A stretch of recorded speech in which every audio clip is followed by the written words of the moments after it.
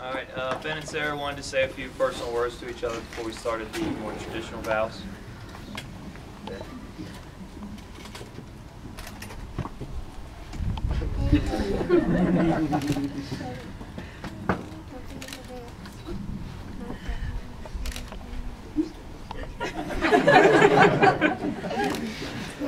Sarah, you are the one of my life.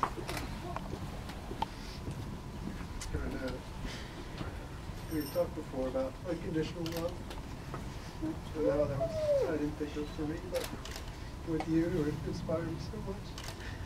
I do love you unconditionally. I just can't wait to hear it.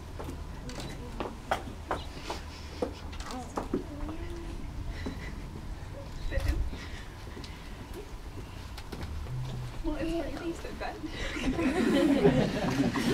Because a similar word that comes to mind. I read through a lot of words I can think of to describe you. Inspirational was one of them for me. Because you do inspire me. After our very first date, I just was so excited and just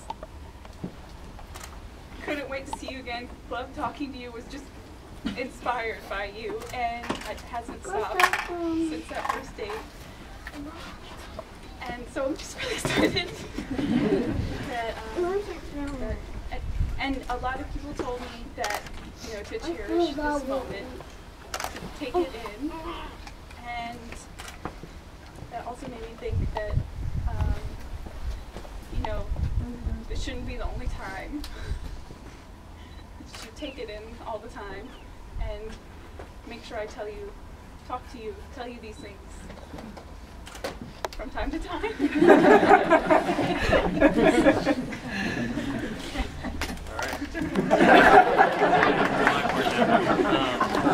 All right, now we'll exchange a few traditional vows. Ben, do you take Sarah to be your wife, to have and to hold from this day forward, for better or for worse, for richer or for poor, in sickness and in health, until death parts you?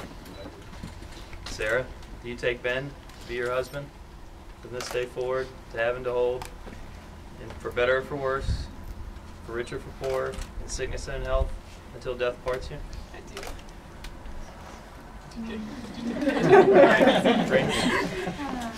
All right.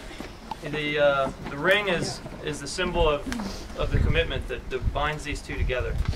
There's two rings because there's two people, and it just really symbolizes the contribution that they're making to the other's life and to their new life together. So you guys exchange rings.